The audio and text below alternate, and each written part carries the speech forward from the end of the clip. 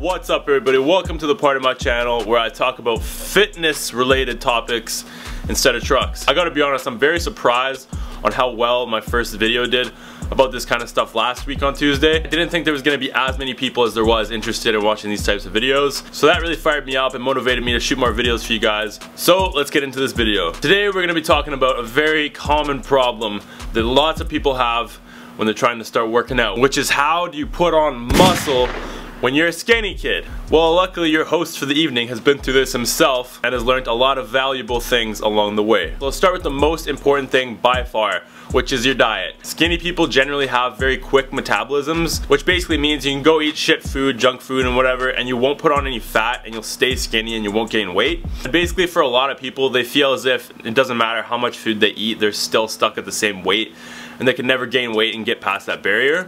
For me personally, when I weighed around 175 pounds, 180 pounds, I could not get past 180 pounds for the life of me. And to be honest, it wasn't until I actually got a coach and started weighing out my foods and my meals and eating consistent amounts all throughout the day that I actually was able to put on more weight and get past that. Before I had a coach, I honestly thought I was eating so much food. I was putting down constant chicken and rice throughout the whole damn day. I wasn't weighing anything out, but the portions that I was eating I thought were huge. But my problem was I wasn't eating enough food, and I thought I was, but I actually wasn't. If you're watching this video right now and you're skinny and you're trying to put on weight but you can't and you think there's no way that you can, chances are you're just not eating enough food, even if you think you're eating a lot. Like for me, the past 3 months, my diet consisted of eating almost 9,000 calories every single day, and that's just through clean food. No pizza, no nothing like that. Just chicken and rice and beef and rice and simple things like that. And for anybody who knows anything about food and macros, that's an intense amount of food. 9,000 calories is a lot of food.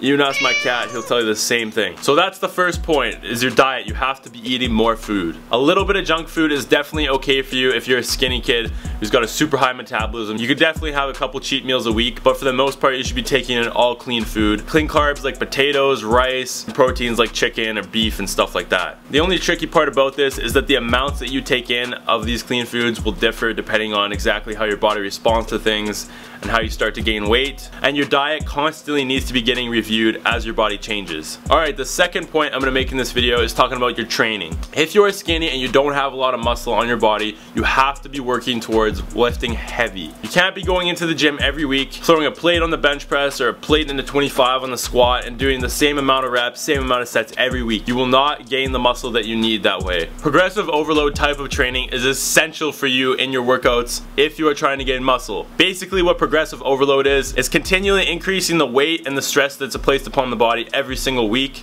and as frequently as possible. So for example, you go in to train a leg day, you're squatting a plate and a 25 on each side for like 10 to 12 reps. Next week when you go in, you're not going to attempt that. Maybe you're going to try 195 for the same amount of reps that you got 185 for the week before, or you're going to try 205 for a little bit less reps. It's all about increasing the amount of stress that you put on your muscles and your body, because when your body sees that you're continually upping the weight that you use, when we do that, basically our bodies go, okay, there's this amount of weight that we have to handle now, so we have to get bigger and stronger to be able to handle this easier, which then triggers our body to get bigger and stronger. But one thing you guys have to keep in mind is never sacrifice your form. If you're performing a squat and you're not hitting the right depth and you're trying to up the weight, you're not going to benefit yourself whatsoever. If you don't go all the way down in a squat, you won't even be hitting the right muscles that you need to stimulate to cause this growth to happen. And ultimately your goal should be able to do heavy weight for a lot of reps with the right form. Simple as that. So to sum up the point number 2 for you guys, basically progressive overload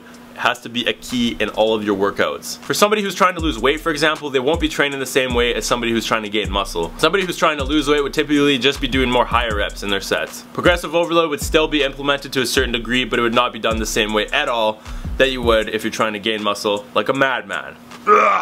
Alright, so our third point here is going to be making sure that you guys get enough sleep. The only time our bodies actually grow and repair our muscles is when we're sleeping. If you take somebody who's getting 5 hours of sleep a night versus somebody who's getting 8 a night, the person who's sleeping 8 hours a night is going to have way more time for their bodies to recover and rebuild. And if both of these people have the first 2 points that I talked about in check, then the person who has more sleep is going to put on more muscle than the person with less sleep. Some people might put into your head that you need to take steroids or something to get really big and put on a lot of muscle. Honestly, no you don't. If you're eating like a complete madman, training like a madman, getting enough sleep, your body is going to change drastically. You're going to be surprising yourself. people around you are gonna be like, holy shit, what's happening to this guy? Anything fitness related, those 3 points are gonna be your main structure and the most important things to focus on by far. And in this video, I pretty much just summed up how to approach each of those 3 categories. If you are indeed a smaller human that doesn't have very much muscle on, that wants to put on muscle weight. You gotta keep in mind though, building muscle takes time. It is not something that happens quick. And if it was something that came easy, everybody you see walking around wouldn't be average bodies. An average body would be a big jack body, but it's not. You know why? Because it's not easy, it's hard. And lots of people aren't willing to have the dedication or what it takes to accomplish their goals. The things you need to do to get there aren't that complicated. Actually doing it and sticking to it is what the complicated part is. So anyways guys, I hope this video can help some of you guys out. Starting your transformation, starting your journey to getting jacked, whatever it may be. Make sure you leave a comment down below if there's any specific topic you want to see me talk about in next Tuesday's video. If anybody has any questions or you're interested in getting coaching done by me, feel free to send me an email. I always take the time to write back to everybody. Thank you for checking out my video, and until the next one, I will see you guys later.